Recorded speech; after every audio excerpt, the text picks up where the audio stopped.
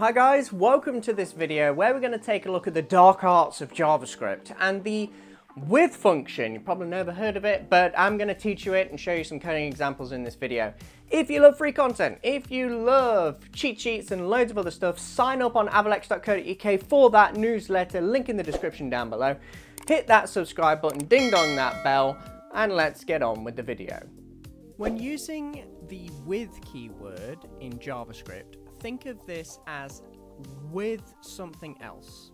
So we have the with keyword, and then we have some parentheses, and then we have some braces.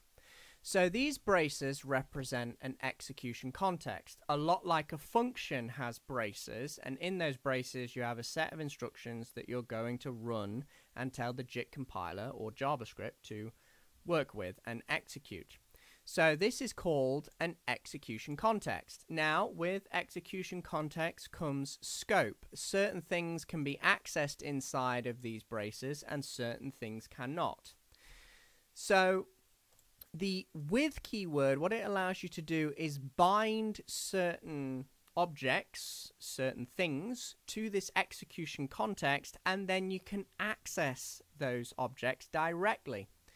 So for example, we can write something very basic like console.log, and then we can just print out a string such as hello. So once we do that, it will just print out the string hello, and that's perfectly fine. Now if I try to do log, for example, well, log is scoped inside of the console object. So I had to do console, then I had to look inside that object for the log method and then run it. But if I try to run this directly, this execution context, if you will, this right here that's executing, this little context, it does not have direct access to it. So if I do log now, it'll say, sorry, log is not defined. And if you take a look at console itself, you'll notice it is an object and it has all of these different methods and properties associated with it. So can we bind that object? Can we create a context in which I don't have to use the console dot? So with will allow us to execute an execution context with whatever you assign in these parentheses. So in this case, I'll say console, and it's got to be lowercase. So I am now binding console with this execution context. Now we can do something really impressive and say log. And notice when I said log, it's not showing undefined here. It's actually telling me this is a function here. And I can say hello. And then we can hit return. Now notice it said hello. It didn't error and say what the hell is log. Well, this is called an unqualified name. In other words, if you try to run log on its own, there is no function defined within this execution context called log. And also there is no global function called log. So it goes up the scope chain and says there's absolutely nothing there. But with has bound the console object. So this execution context comes with console. And therefore what it actually does, it says this name is unqualified, meaning I can't find it just by this execution context and the window execution context alone. It's an unqualified name. Then it will start to look at the bindings on that scope, or what is bound, and then it will say, there's a console object that's bound here with, that comes with this execution context. And of course, it does have the log method. So the next thing we can do is you can actually embed multiple things in here. So you can say with, and then you can do, I want this execution context to come with console. Okay. And then I'm going to write another with statement. And this time I'm going to provide an array, and we are going to provide an array of A, B, and C. So now we're not just binding, let's say, any old object that we normally have on the window, or you could define your own object there, it's up to you. We're defining our own array here. An array is an object with the keys as an index, and JavaScript manages those indexes. And then we have another execution context, which of course is at the moment going to return undefined because we've not really defined anything here.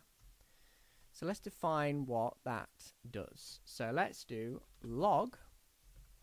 Now you notice again with log it returned and said, yeah, that's a function. And then join. Let's see what is produced.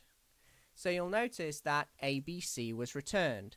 So ABC, the string, and it was returned to the console. So we logged it out to the console and we joined these strings. So we have two unqualified names here. Join is unqualified. At the moment, if I try to run join, it will just simply error saying, look, nothing actually exists with join on here. So it goes, right, well, that's an unqualified name. And so we have an execution context here bound with console, and then there's another execution context here that comes with this array. And so what happens is join is going to say this is unqualified, it's not available in this execution context, and it's not available on the global scope either. So it starts taking a look at what this execution context comes with. And so immediately join is going to be executed first. And what happens is it goes, there's an array object here. That array object has a prototype object, and in prototype we have the join method. So if I create an array, there's the array. It's an object. It has a prototype object associated with it, and then it will go ahead and take a look at join. There it is. So it's found the qualifying key that we need. And so that's been bound with that. Then we have log. Now we go up one more because this execution context says that name is unqualified, meaning it's not going to return anything and it's going to error. So we need to take a look at other bound contexts. So we go up. Don't forget this context is embedded inside of this context. And so now when I look at log, it's going to go, this execution context is with console. Console has a qualified name called log. So this unqualified name will then become qualified when we go up that scoping of the chain. And of course it will return console.log join this array. And so that is basically what happens here, and it's quite an interesting dark art, but it's not recommended to use. So why shouldn't you use the with function in JavaScript? After all, this with function has been in ECMAScript version 1.5. ECMAScript are the body that control how the syntax is interpreted via browsers and sets the standard. So it's been around for quite a while and most browsers do have this implementation. Well, first of all, it's disabled when you are in strict mode of JavaScript, and that's because it wants to strictly scope certain things and use closures and memory hoisting. So in other words, this really isn't necessary. Plus, it causes a lot of confusion. So we're going to go through each one of those and why they're so complicated. But first of all, it's important to note that it's disabled in strict mode of ECMAScript. It wants to strictly scope things. Number two, there's also something else that's very important, which is you'll be ostracized by everybody who looks at your code and goes, what the hell is that? I've never even seen it in my life. And it's also not just a recommendation from me not to use it, but also the Mozilla Developer Network, or MDN.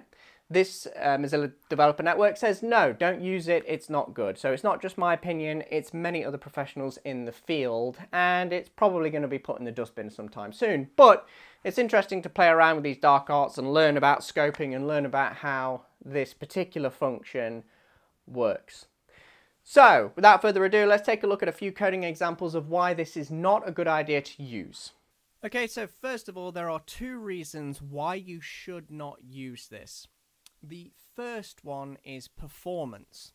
When you start creating things like this, number one, your code can be hard to read, so that decreases the performance of someone trying to read your code. Number two, the actual performance of execution.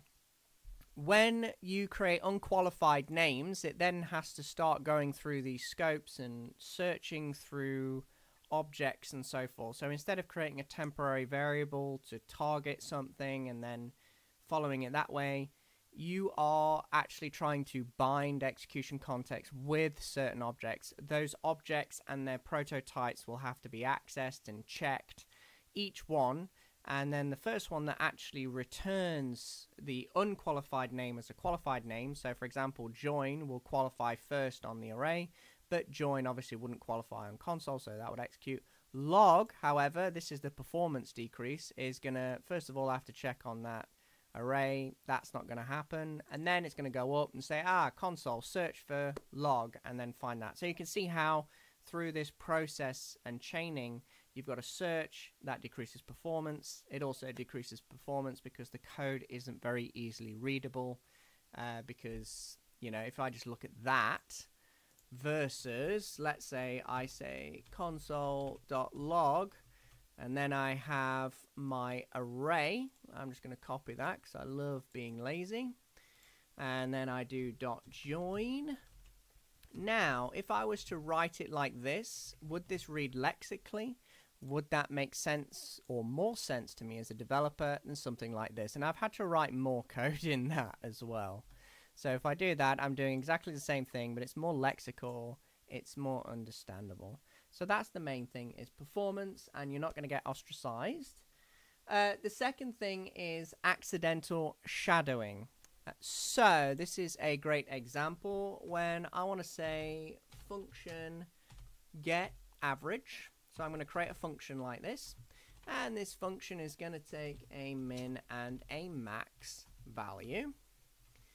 And then inside of that function, we are going to use the with function, and we're going to use the execution context with the math object. So the math object is used rather a lot in JavaScript, and we want to return from this execution context the round. Now notice I don't need to type math.round, right? I don't need to do that anymore, even though that would read more lexically. It's going to look, that's an unqualified name in this scope and the global scopes and the scopes above it and so forth. So it's going to go, that's unqualified. Let's take a look at what this execution context comes with and see if we can qualify it. So we'll qualify that. Then we've got round, and then, we do min plus max first, and then we divide by 2. So we get the average between the minimum and maximum value. So that's all well and good. So you think that min is going to come from here, don't you? And you think max is going to come from here, so the values we pass in. So let's see if that actually works. So I'm going to get undefined there. So it means that it has created this function. Now I can do get average. And so far we've not provided it any values for min and max. So let's say 10 and 20 for max. You'll notice it's still returning nan. Nan means not a number. Why is this happening? Well, it's called accidental shadowing. You see, the math object right here has a qualified name called min and max, potentially in its prototype and so forth. There will be a min and max in here. I'm just terrible at reading all of this stuff. So let's take a look. Well, we'll just do math.min. Math.min, math.max. So you'll see that math.min and math.max are functions. Now, here's the problem. Round's okay. That's what we wanted from the math object. We wanted the round method, but min we didn't want. But you'll notice it's taken precedence. It's sort of shadowed the min and the max. So this min and max, this min has the value 10. This max has the value 20, but this min and max isn't those two, right? This min and max is actually unqualified names in which it tries to qualify it with the math object. So what you're actually trying to do is add two functions together. It's the same as writing math.min plus math.max, and what you're going to get is either something really weird like that, or what you will actually get is nan, or not a number, because you should be able to add 10 plus 20, divide it by 2, and then round that number off, and it should give you a number. But at the moment, it's just giving you nan, because you're trying to add two functions together, and that just doesn't make any sense. So that is why you don't use the with function. And so if there's any sort of mysteriousness around this, don't. It's something you shouldn't learn, but it's also something really fun to play around with. I really like this type of stuff because it's still fun to play around with it and seeing all these weird, quirky things with the JavaScript language. But it's definitely something you shouldn't use in production code. And if you're in use strict, this entire with function is completely disabled, quite rightly so. Alrighty. Alright guys, so hopefully you've enjoyed this video. If you enjoy free content and loads more developer programs, hit that subscribe button, ding dong that bell, sign up to that avelx.co.uk newsletter, completely free. And on top of that, I think I've got something really interesting for you. Are you ready for this? I have a 6-hour course, a 6-hour video that will teach you all the essentials of JavaScript, including closures, memory hoisting, and so forth, that deal with a lot of scoping and things like that. And it'll break everything down for you. Now that 6-hour video is pretty long, so I also have a playlist, a JavaScript Essentials playlist, where you can pick and choose which pieces you'd like to learn in the course, and it's just a little bit more broken down. I recommend you check those out and subscribe.